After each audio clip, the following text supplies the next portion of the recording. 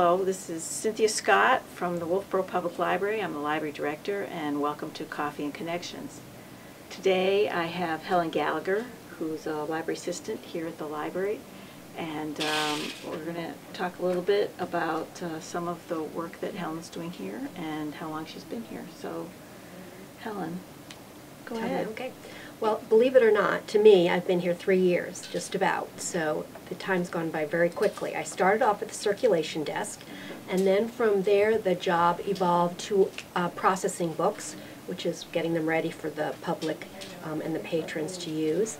And also added to that, I do what are called interlibrary loans, where if a patron comes in and wants a book that we don't have, we check with other libraries to see if they could loan the book to us. And we have a very active interlibrary loan program. We get 3 deliveries per week from the state library van. So that takes up quite a bit of time to do that, because sometimes patrons want things that are very old or not many people would have them, and it's like very a small interest area, so we have to do a little bit of research on that. We also do, we've started an outreach program where we go to some of the retirement places in the area, and one of the areas where I'm responsible is I go to Sugar Hill once a month and we have a book discussion. Usually about 15 people. People at Sugar Hill seem to really like it, and we have a wide variety of people coming from the independent living as well as from assisted living. So that is a nice thing that's happened. We've been doing that for close to a year now. And it's an area that we're going to be expanding, doing additional outreach book discussion programs as well as the book discussion programs that we do in the library currently. So the other thing that I am working on, another person and I order books, so we will see what's popular, what books have won awards, what books, up-and-coming books. Usually Cindy will give us lots of direction on that, as well as some of the other library people who work in the library. So we will order fiction books, non-fiction books, and then I order books on tape, which are still very popular here. So that is another area that you know, is we try to predict what people will like. And I think that's, right now, that's what I'm doing. The job is interesting. It's always changing, and it's a nice atmosphere, so it's a pleasant, really a pleasant place to work. I enjoy working here. And there's always surprises. Always surprises, always. There's, yes. You never know what people are going to ask for. No. One of the special programs that you've been working on is a new initiative with an unusual item that we're going to be circulating from the library. Yes, we have been in contact with the New Hampshire Astronomical Society, and they have a library telescope program that's been in effect for a while, and we wanted to take advantage of that. So through them, we have purchased this Orion Star Blast 4.5 telescope. We're in the process of getting it ready for our patrons to check it out. We're very excited about that. We also have a program where people from the Astronomical Society are going to come to the Wolfeboro Library on Tuesday, January 23rd. It will be at 6 o'clock at night, and it will be probably 6 to 7:30.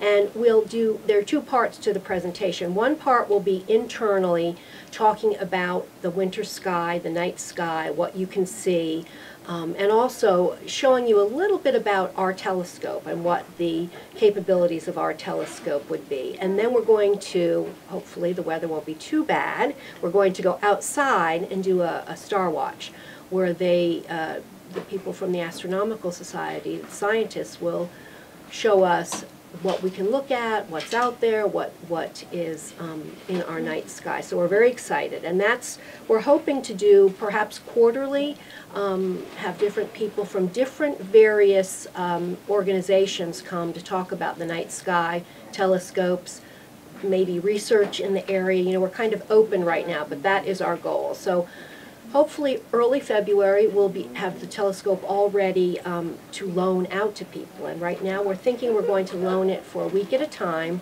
and hopefully people will take advantage and enjoy it. So we are looking forward in 2018 to having a wide variety of programs. Besides some of the programs that we've been doing right along, the toddler time, the story times, the monthly genealogy programs, we're also going to have a full spectrum of programming this year. We're going to be continuing the lunchtime programs, and this year we're going to have guest speakers, some of whom will do travel logs, some of whom will be doing health or medical programs.